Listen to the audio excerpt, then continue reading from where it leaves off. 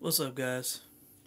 Let's talk about something that's in the who gives a shit, who gives a fuck category of boxing, and that is the potential Manny Pacquiao versus Amir Khan fight. This fight does not get me excited. This fight does not move me. I am not anticipating this fight whatsoever. Two former sparring partners deciding to fight each other. Guys that were in the same camp together, coached by the same guy. One guy who was knocked out cold a year ago, fighting an Asian fighter who was significantly dropped his volume, who does not have the killer instinct anymore, who was not knocking out anybody anymore. You know, this fight is not moving me. As far as I'm concerned, both of them ducked Kell Brook. Amir Khan has been ducking Kell Brook for years. He's made these silly ass demands over the years. And, even to the point where he's saying he needed to fight Errol Spence, he needed to fight his mandatory.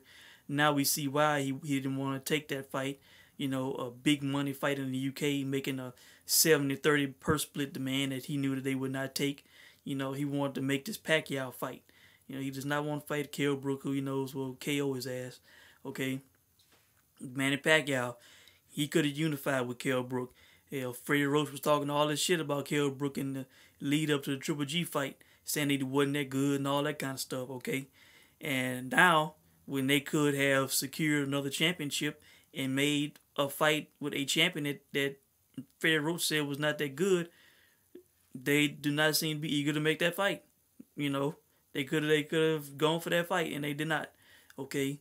So they are opting for an Amir Khan, who has been knocked out, 3 times in his career, by Prescott, Garcia, and Canelo, okay?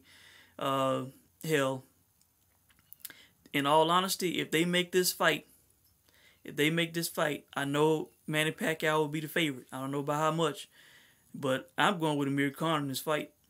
If this fight is made, I will put money on Amir Khan to win on the money line. I think it's an easy path to victory for Amir Khan, to be honest. Do I see Manny Pacquiao knocking out Amir Khan? No. Even with his chin, Manny Pacquiao has not been knocking anybody out.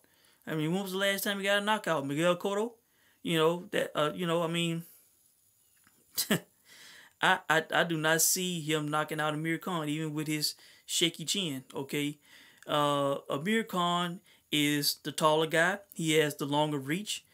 And he is high volume. He has those super fast hands, Hell, he was beating Canelo big ass until he got knocked out, I tell you, man, if Pacquiao is low volume, and he is low volume, hell, he allowed Floyd Mayweather to outthrow him in a fight, At one time, high volume Manny Pacquiao, who threw over 1,000 punches against Joshua Clottey, who just threw all kinds of thunder at Miguel Cotto, who was in a scrap with Ricky Hatton, I mean, come on, put it on Oscar De La Hoya.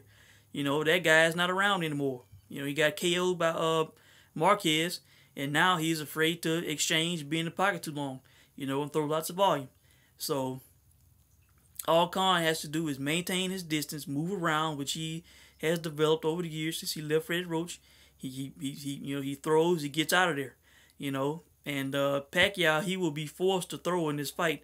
He will have to pick up the volume, or he will lose soundly. All Khan has to do is keep the distance, maintain distance, and throw high volume. Just throw all that thunder at Manny Pacquiao that he likes to do with them fast hands. Pacquiao's 38. The reflexes are not going to be what they once were. He's an Asian fighter. And I'm going to go with the younger guy who throws lots of punches, man.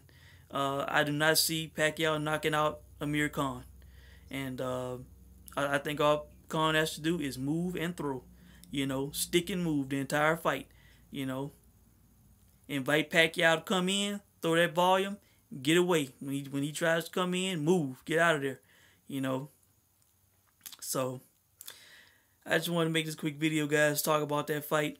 That's the way I see the fight going. If they make it, this bullshit fight, let me know what you guys think about it. And I'll check in with you soon, man. Take care.